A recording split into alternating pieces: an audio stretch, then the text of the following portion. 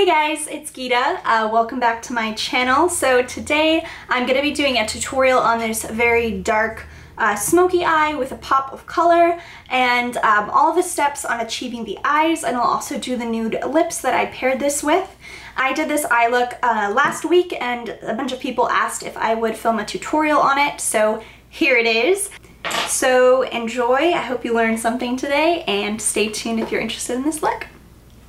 So the first thing that I'm going to do is apply primer to my eyelids. I'm using MAC's Paint Pot in Painterly for that. And I'm just applying that all over my eyelid with my finger. You don't want to apply too much primer.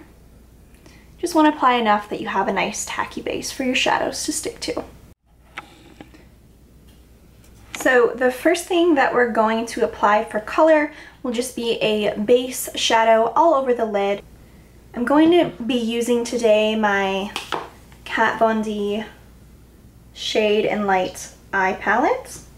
So I'm going to be going in with this base shade right here, which is sort of a pale beige color. If you don't have this palette, you're more than welcome to use something else with similar colors. You just want to be sure you're working with neutral mattes. The next thing that I'm going to do is take a transition shade into my crease, and I'll be using this peach shade, and I'm just using a crease brush to apply. This will just be a transition shade just to help with the blending of the other shadows. So next I'm going to be taking a slightly darker transition shade. I'll be using this taupe shade. This is just going to go directly into my crease.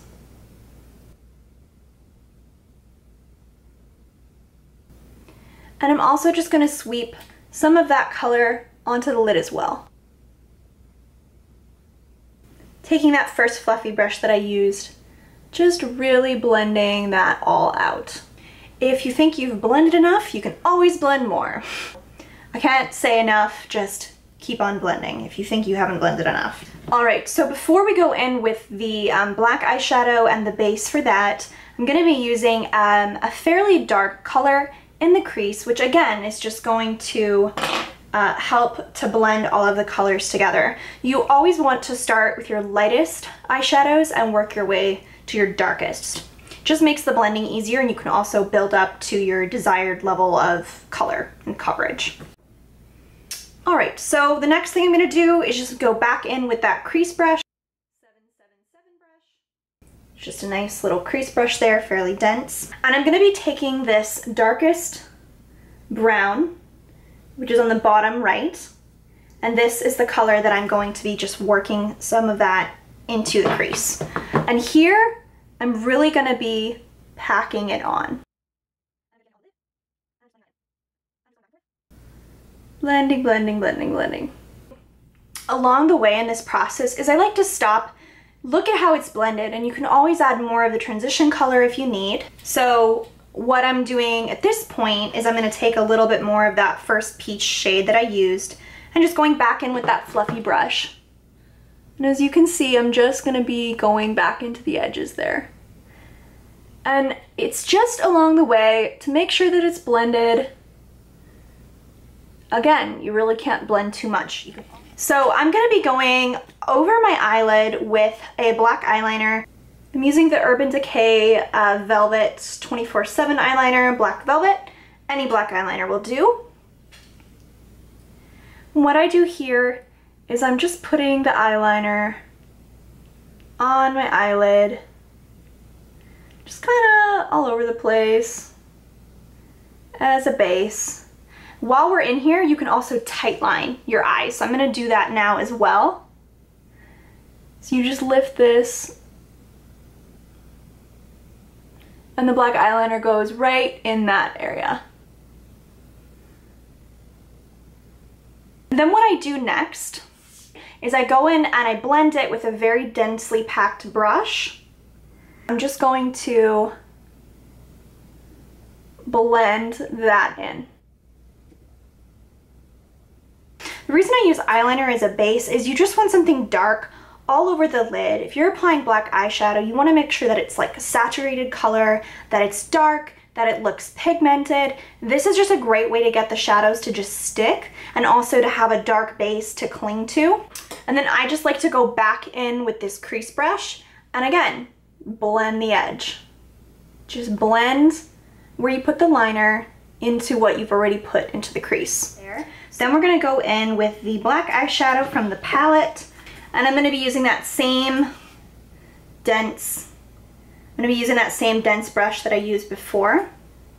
So just packing some of that color onto the brush, and I'm just going in and packing this onto the lid.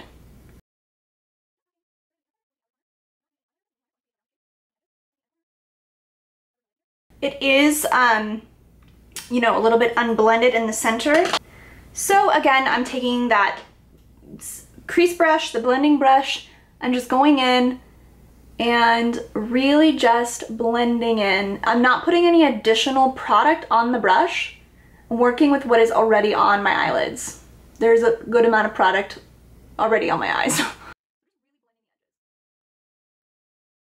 If you have too harsh of a line, just continue to blend. You can always put a little more of that dark brown back into the crease.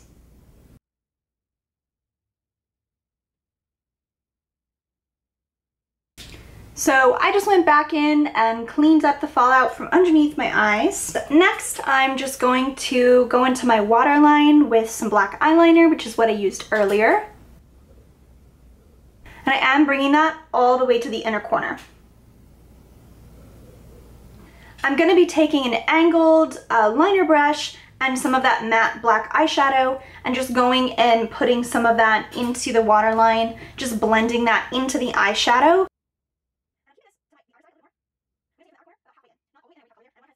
At this point, I am going to add some color to my lower lash line. I'm going to be using a purple because, you know, why not? Now at this point, you could certainly add any color you like. I'm going to be using one of the Artist shadows, the single shadows by Makeup Forever. Let's see it. So that's ME840. It is just beautiful. It has this just shimmer, iridescence to it. If you prefer another color, you can do that. Or you can just use a dark brown, whatever you like, but I'm adding this pop of purple.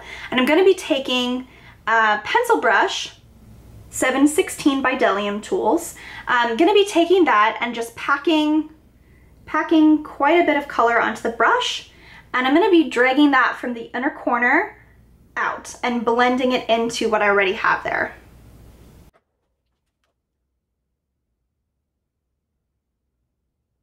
And done with the eyeshadow portion of it until I finish the rest of my face, then I'll go back and blend in just a little bit more.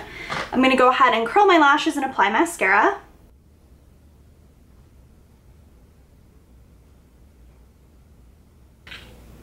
I'm gonna go in with some false lashes. I'm using Koko lashes in Risque.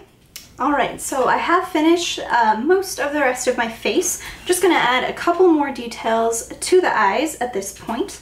I'm going to be taking just a little bit of Shimma by Makeup Geek, which is just a beautiful champagne kind of white gold highlight. Just taking a little bit of that to my inner corner.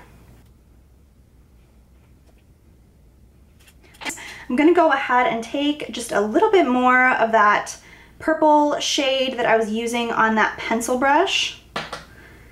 And I'm just going to be bringing a little more of that underneath my eyes. What I've done is I've kind of brought the color to the outer corner here and just blended it into where the shadow ends here. And just basically making sure that everything underneath the eye is blended. And then the final step for the eyes is I'm going to be just putting some mascara onto my bottom lashes. Last but not least, the final thing that I will be doing on camera is my lips. Going in with Stripdown Pencil Liner by MAC.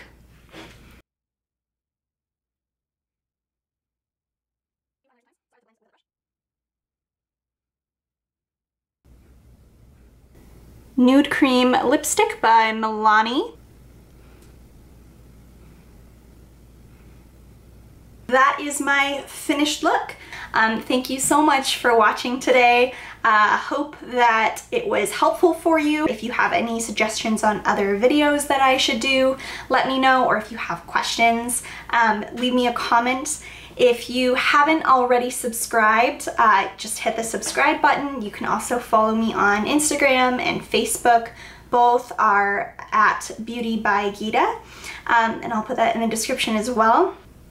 And thanks so much for watching. I appreciate it, and I'll see you guys in my next video.